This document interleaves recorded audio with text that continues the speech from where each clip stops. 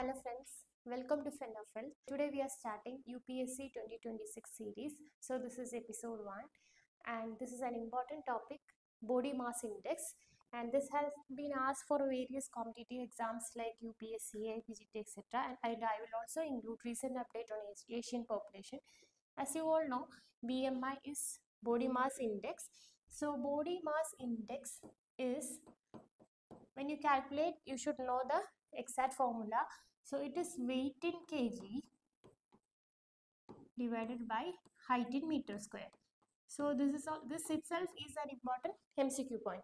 So remember that body mass index is not a diagnostic tool, it is a screening tool. Okay, so it helps in screening various diseases like diabetes, CAD, coronary artery disease, etc. Okay, so let's move on. And this is the classification. So we have two different things here. One is for global population, another one is for Indian population.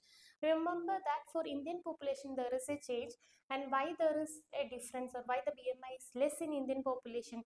Because Indian population, especially, they have increased visceral fat, and also they have insulin resistance is also one of the issue for this.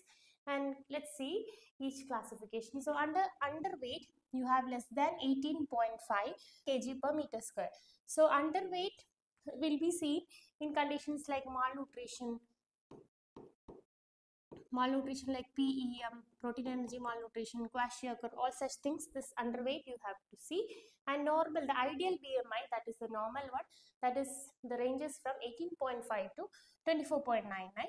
And Indian population, it is 18.5 to 22.99. Okay, so next one is overweight. This is 25 to 29.99, and Indian population, it is 23 to 24.99. Then this is at risk type of BMI. So this population is considered as at risk population. So here you can expect diseases like coronary artery disease, diabetes, etc. Okay, then obesity.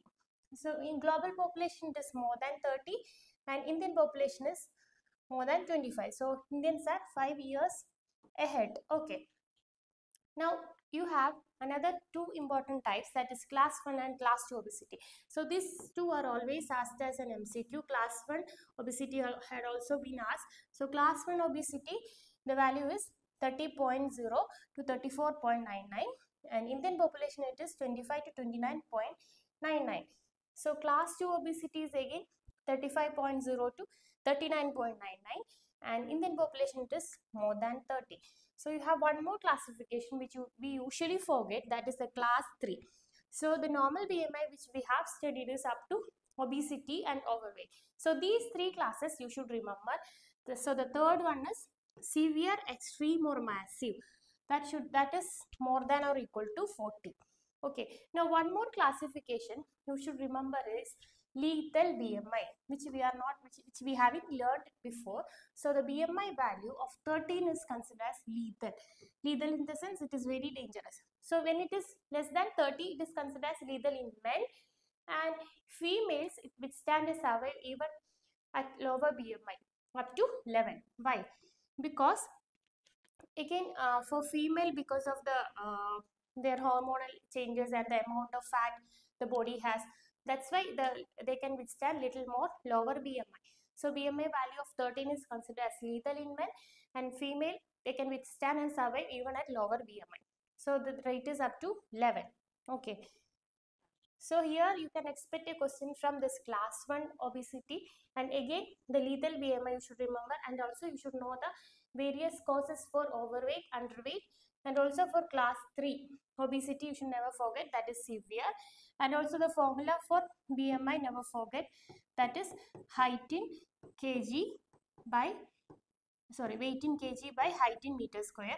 Also remember that this is not a diagnostic tool, BMI is a screening tool. Okay, so when you come to SPM, you will get questions like screening. So BMI is an important question from SPM part. They always ask about screening and health promotion, health protection, all such things. Even for prevention thing also, you should remember the various types of classification, like you have primary prevention, primordial prevention, secondary prevention, etc. So when you know the BMI of the patient, you should know they comes under which level of prevention. So it is not just a diagnostics tool, it is a screening tool. This itself will be an MCQ.